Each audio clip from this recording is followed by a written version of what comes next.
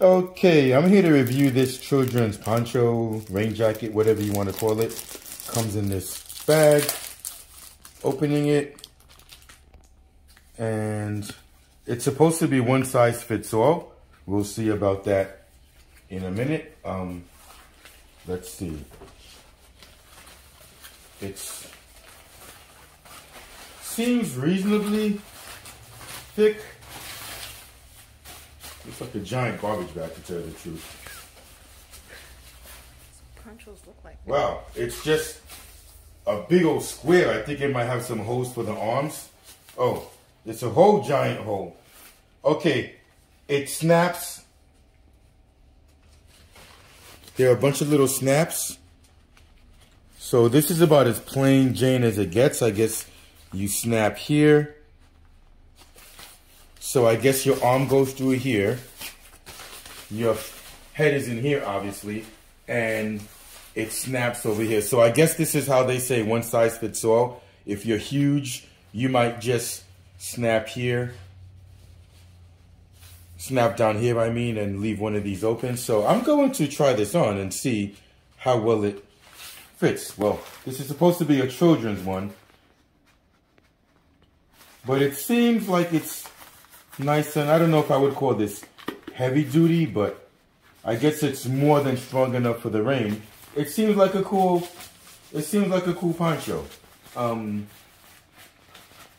Here's the opening for the head, and I guess this is a kid one because I don't see a big adult head fitting in here.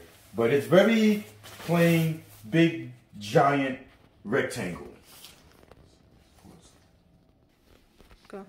Okay, I've got this thing on, and now mind you, I'm no kid. I'm 5'10", 200 plus pounds, and this fits me. Obviously, it's short, but on a kid it should be okay. The opening over here is too small for me because I definitely have an adult-sized head, but this, I guess, is okay. It doesn't cover your arms, so your arms will get wet, but if you have a kid and it's pouring buckets outside, this will keep them relatively warm.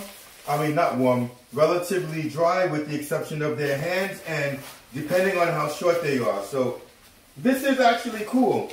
If it's windy, like really windy, well, I don't see that much rain getting in this area over here because there's so much overlap. But this looks pretty, it's pretty cool. I mean, I guess this should do the job. It's a cool poncho. You know what? For this really cheap, low price, you can't really complain. It's way, way better than anything you get at the dollar store.